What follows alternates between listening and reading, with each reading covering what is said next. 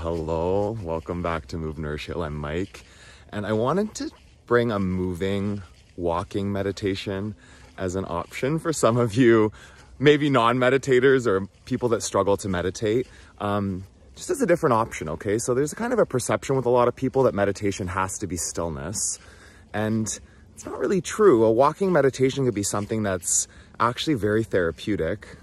And you know, the way that there's certain things, like a lot of different things that you can focus on, but a few things that you can focus on in a walking meditation is like connecting your breath to the footsteps, right? So finding a place to walk, first of all, is important. Somewhere where you kind of know where you're going, sort of, right? Somewhere where there's not going to be lots of obstacles in front of you that you have to navigate around.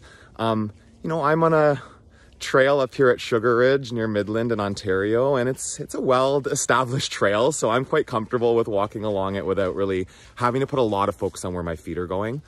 So once you've picked the place to walk, right, once you've decided you want to do that, then you just start walking and bringing mindfulness to the breath, right? So your breath is going to be the access point to meditation pretty much always. And whenever you're walking, meditation is happening. It can be a focus of like breathing in, take 1, 2, 3 steps, and then breathing out for 1, 2, 3 steps. Yeah, and it can be as simple as that. You can literally do a 10-minute walk and put the focus on your breath.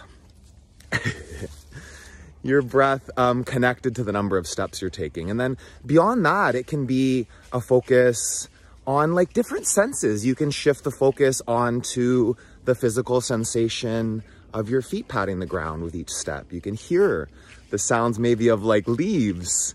And yeah, if you're crazy like me, you might not even have shoes on while you're doing your walking meditation. It's about 8 degrees Celsius here, and my toes are cold, but I can still feel them. So I know that it's nothing to be too worried about, right?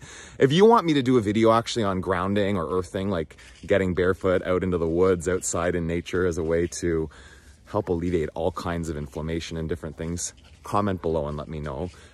Back to the meditation though. Yeah, and like other things you can put a focus on, like if you have a dog with you, you can have a focus on the sound of your dog walking around you. And it's the thing is being an awareness of what you're putting your senses on is different than fixating on those things, right? So you hear a bird chirping and you acknowledge, oh, I hear a bird chirping. Come back, oh, I hear my feet hitting the ground. I hear the dog walking around me.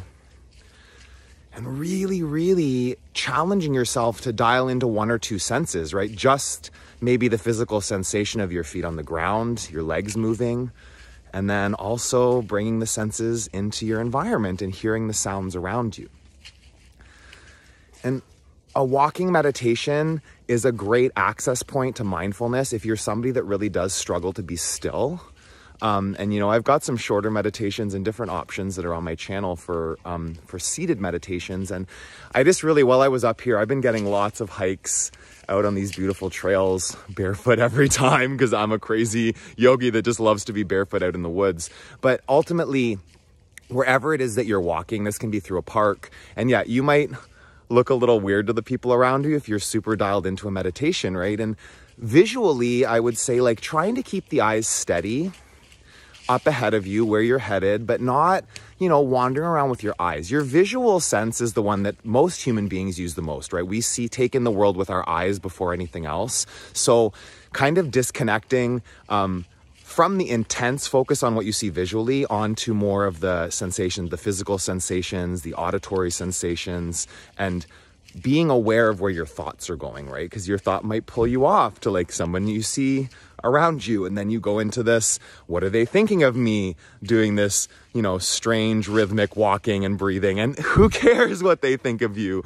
Maybe they'll go home and Google walking meditation. Maybe they'll figure it out for themselves. So I didn't want to make this too long. I wasn't going to go through, it's kind of hard for me to do my own walking meditation holding my phone out in front of me, but I just wanted to bring this up as an opportunity just to give more options for meditation, because what I always try to kind of instill in people is that any amount of stillness or any amount of mindfulness, if it's not even still, is better than none, okay? So you finding a few minutes to go for a walk in the morning, and instead of just going on a walk and maybe listening to music, or going on a walk and listening to a podcast, or just listening to the, what the sounds around you and nothing else, bringing the meditation aspect to it. So the mindfulness, being intentional with your footsteps, the length of your stride, the number of steps for each inhale, the number of steps for each exhale, the physical focus on your legs, moving your feet,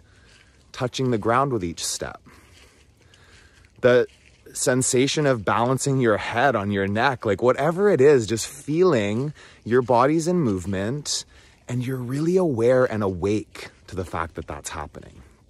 Yeah, so I think that we'll call that the end of the video, but please comment below if you'd like me to do any kind of meditation videos. Like, please comment and let me know if you like this. If you've tried a walking meditation, come back and comment, let me know how it turned out.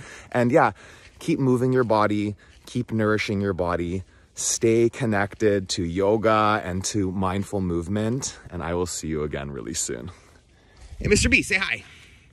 Those are your friends, yeah. Have a good day.